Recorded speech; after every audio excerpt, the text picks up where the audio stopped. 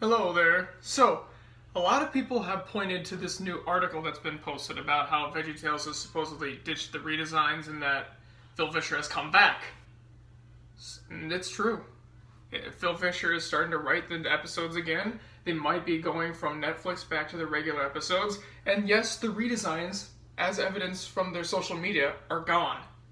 So that means that we're not going to see those scary, evil pictures anymore, and we're going to be seeing the regular ones again. And Phil Vischer's back at the writing, so does this mean Veggietales is back? No, of course not. Phil Vischer and the redesigns are just two pieces of it. Big problem is still there. The fact that they're owned by not just three companies, but three extremely secular ones. Ever since they've gotten the strong grip of the second one, classic media did restrict them a little bit. I mean, we did get things like Autotainment or Duke and the Great Pie War that were supposed to be really good, but had executives breathe down their neck. And then, of course, Wizard of Oz, which is, you know, some good, some bad, just had a lot of interference with it. It was just, ugh. But that's a topic for another day. Once the second one got a hold of it, that's where things got bad. And then, of course, there's DreamWorks, and of course, DreamWorks is the second one. I'm talking about, Universal. Because DreamWorks, you know, once the minute they took over, it became Pistachio. And we all know how that turned out, oh boy. But Pistachio, and then onwards, you can tell things are different. That's how it was before. Now, I know the last one Phil wrote was Big River Rescue, which was right before Pistachio. Technically, it was right before St. Nicholas, but sometimes the Christmas ones don't count. But, yeah, Phil Vischer is good at the writing, but the thing is, he gets restricted a lot, and so does Mike. Mike writes a lot of the stuff too, but he also gets restricted. Both of them are very, very talented. However, no talented writer can escape network brass and meddling.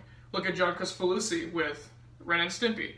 We all know what happened with him. I mean, yeah, he did go too far sometimes, but the network just kept breathing down his throat. The real Ghostbusters, although I've never seen the movie, I've seen the show. And the first season's good, the second one is awful because the network, guess what? It interfered. This is what's going to happen again, just because they're coming off of Netflix and going right back to the old stuff, supposedly.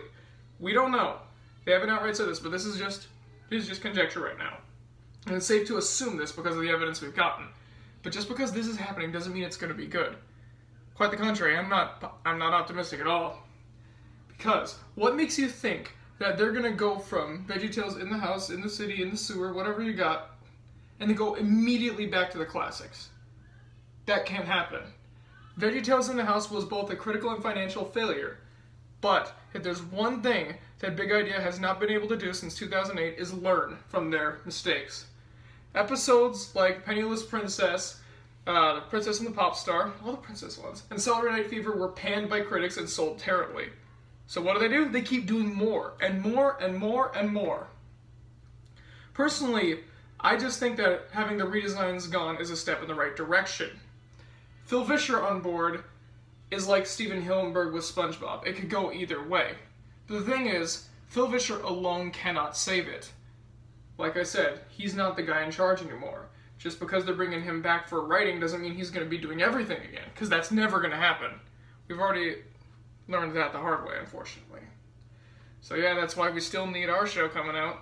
We're not done. And I'm not saying this just to make our show stay good and stay relevant and make sure you guys still hope for it. So don't worry, we're blowing them out of the water hopefully someday. It's going to be weird. We grew up watching Veggietales and now we're going to compete with them, it looks like. But yeah, they used to be over, but now they're back. A couple good things, but it's not going to fix anything. Because I'm seeing all the fans light up that this is going to be great, this is going to be huge, it's going to be this new saving grace. It's not. It's not. It's just not. Look at the facts and look at the evidence and the history, all of which proves that this will not fix anything. It'll make it slightly better, not all the way. The Veggietales we had from back 1993 to I'd say 2006, that's gone. That's gone forever. We're in a new era. Because remember, the corporate people still think that it's just for little kids. So, what's going to change that mentality? Phil Vischer's not going to change anything. They don't like him. They made that very clear. That's why they chased him out to Jellyfish Labs. Granted, he went there of his own volition at first. But, when he tried to come back, they chased him away. He's said this many times. That's why we need to be careful with these people.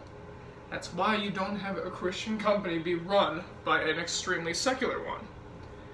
It just goes to show you that if you ever have Christian intellectual property, you need to protect it. So folks, what do you guys think? Let me know. I'm excited to hear it. Good night, everybody.